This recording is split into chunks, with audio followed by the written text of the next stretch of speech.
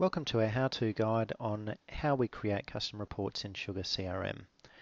In order to be able to create reports, you do need to have at least the professional edition of SugarCRM.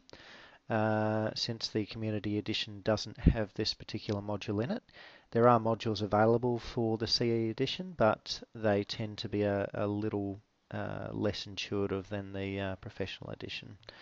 So, what I'm showing you here, I'm at the home page for my CRM, and let's say our marketing manager has come to us and asked us for a summary of all of our leads and where those leads have been coming from in the last 12 months. So what I'm going to do, I'm going to create him a report, and I'm going to add that report to his dashboard so that he doesn't need to go and search for it each and every time. So I'm going to go to my reports module, hit create report, and I'm presented with the option of which report to choose.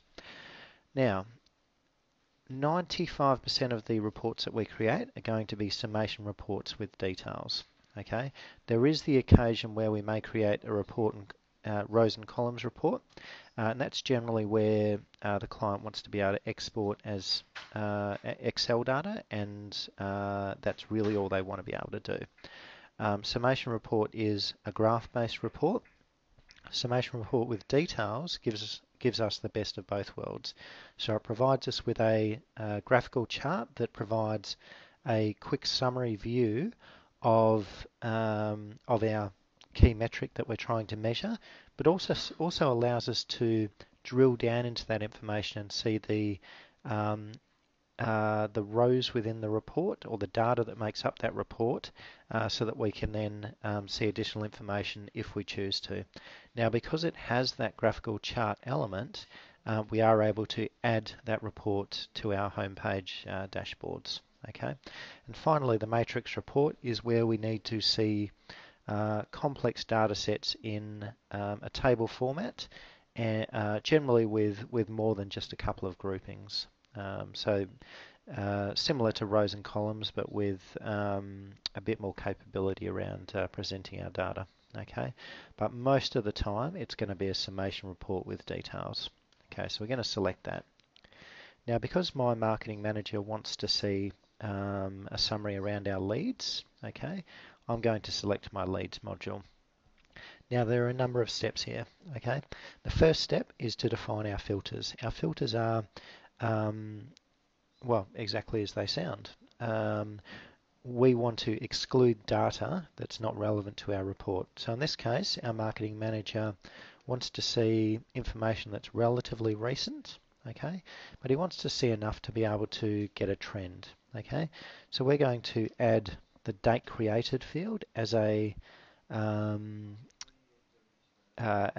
filter, and I'm going to set it to this year.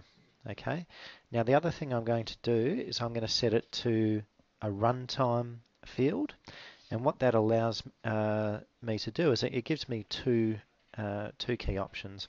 One, because I've selected a dynamic option here, so this year, last 30 days, last 7 days, and so on, those time periods are going to dynamically change depending on when we run the report. So if it's last 7 days, the data set is always going to show the last 7 days worth of data.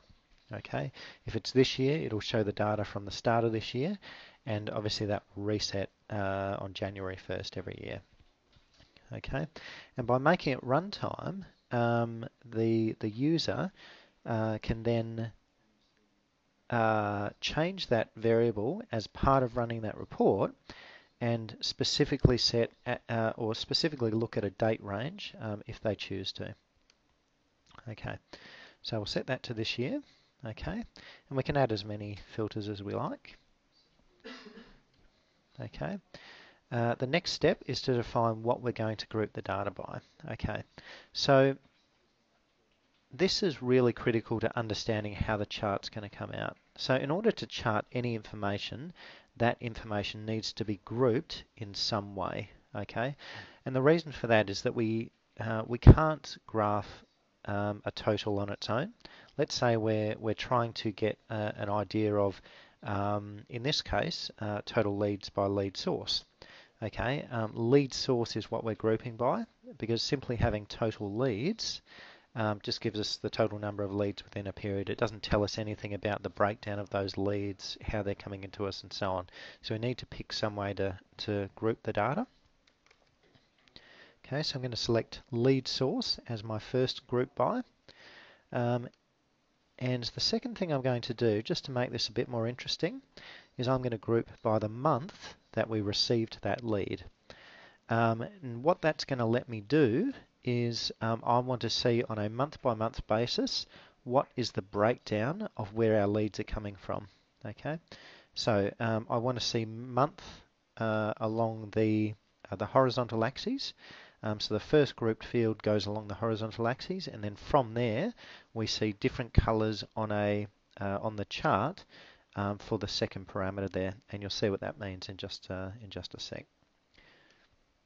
So I should say that you are limited to really grouping by, well, you're not limited, but in order to graphically represent something, two group by fields is really all you can do, just from a 2D versus 3D visualization requirement. Okay, so I'm now going to select the summary that I want to display. So in this case, I want to display the number of leads, okay, grouped by the month it was created and where it was created from, okay. And obviously I have the ability to report on any one of my numerical metrics. So average, sum, maximum, minimum of all of my numeric fields, okay. So what I'm going to do, I'm going to now go next, and finally our display columns. When we want to drill down into the report, we want to select which fields we actually see in the table below the chart. So from here, I'm going to select the name of our leads. Okay, we can include lead source if we like, but because the data is grouped by lead source, it gives us that at the top of each grouped data set. Okay, we might want to see the exact date it was created. Okay, what their inquiry was.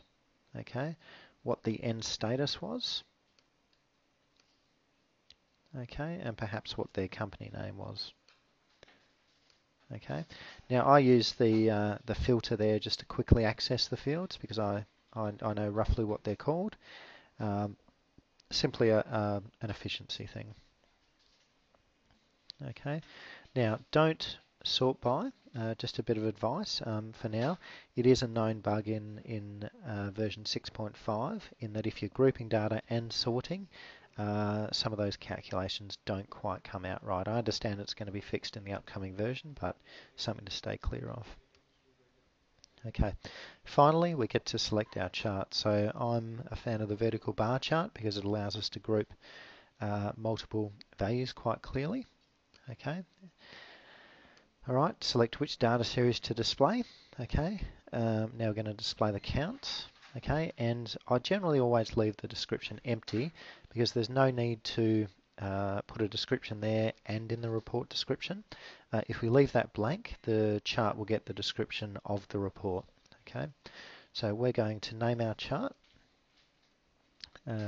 total leads by lead source by per month. So total leads grouped by lead source per month. Okay, and finally I'm going to save that data. Okay. So what we can see there, because a large amount of my data is demo data that comes with SugarCRM, what we can see is that a whole bunch of that data was created when I installed the demo system, and we can see a breakdown as well as the associated percentage composition of where all of our leads are coming from. Okay, and obviously one over or a couple over in May. Okay, now if I scroll down, I can see all of the leads grouped by lead source and when they were created.